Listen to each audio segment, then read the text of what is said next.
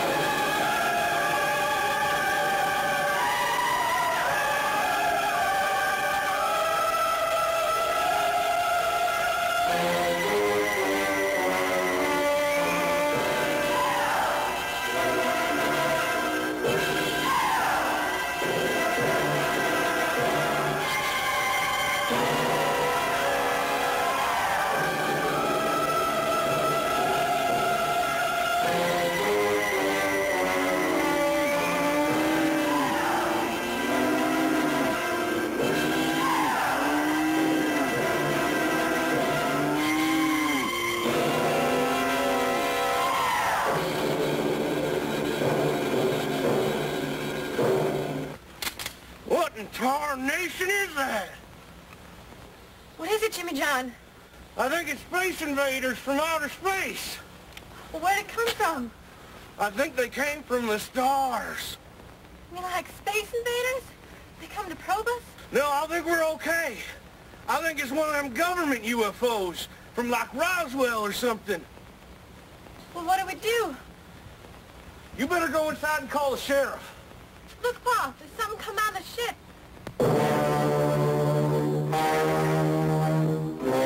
Well, I'm gonna go check it out. You just go inside, little lady. Oh, Ethel, connect me into the Chef Bobop right quick. Yeah, I remember that one. Cigarette? Oh, thank you, Dr. Andy. Haven't had one in a few minutes. Discovered down at the lab that they have tremendous health benefits. They can extend your lifespan by up to 13 years. 13 Proven years? fact. Oh, that's pretty good. Oh, hold on a second. Yeah, Ethel, patch it through. Whoa. Calm down, Jenny Jones. Calm down. Okay, tell me exactly what's going on. Space invaders, you don't say. Space invaders? We'll be right there. What is it, Sheriff Bobob? That was the Johnsons on the old Johnson's ranch. They've been invaded by space invaders. Space invaders? I should go along and help. I work at the old UFO Research Center on Route 10. Sounds good, Dr. Handy. I could use some help. Let's get going.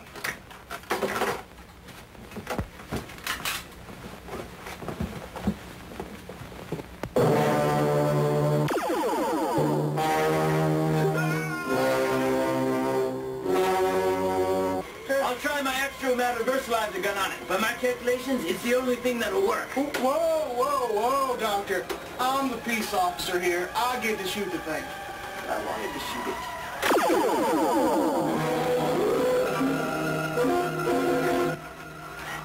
A little less kick than I expected. Now what? I don't know, it didn't kill it. What could work? I know it'll work.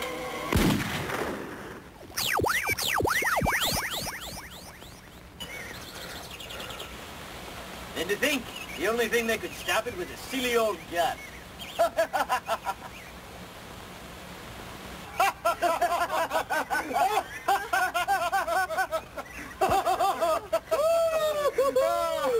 God.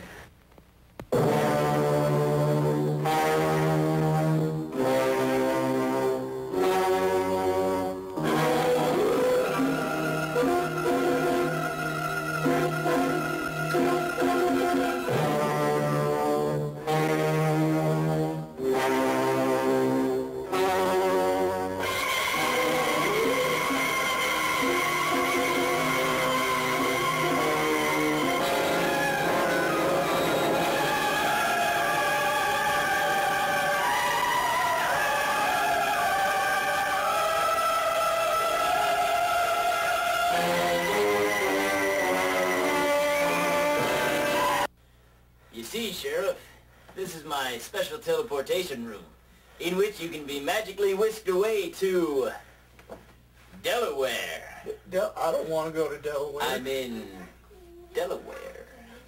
No, I don't want to go to Delaware. It's too late. We're there. There's no teleportation machine in Delaware. No!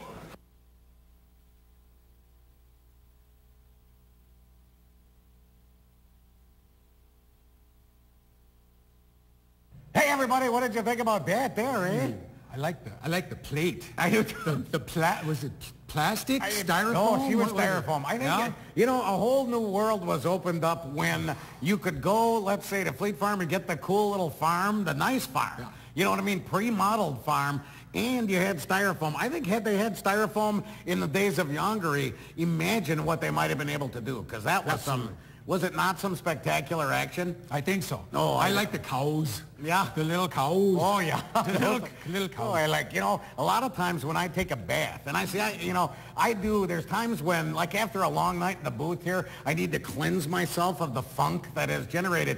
I'll take a bath with little farm animals that I place on myself, and if I lay just right, my gut hangs out of the water kind of like a hill in a flood, and a lot of the animals will congregate in the area because they're dropping hay for them, so they'll congregate here. Cluster But about. then, as I begin to drain the tub and the areas I then move them quickly into the areas where they can go find some of the delights that have been left by the receding They can floodwaters. forage. Oh, they forage. They And then forage. let me tell you, and it gets to the point where they find a pool of some good eating, you know what I'm saying?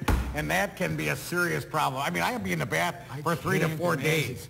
There's been a time, there was one day where I laid out some food. I was in the bath, and it got cold, man. It did. I actually would lower the curling iron in there, and that would kind of warm the water. You know, only a special one. Now, I don't want to, believe me, don't be putting anything electric in the tub ever, okay? Words to live by. This was a battery one that I had that, boy, it warmed the water nice, and I could regenerate that water. And at the end, it was very much like a cup of soup. Have you ever had the spring vegetable cup of soup? You sure that's what was warming the water? I think it was, but real nice. You So I didn't recommend experience a long release. bath with little plastic farm animals, a lot of fun. Let's head back to the flick. Or what?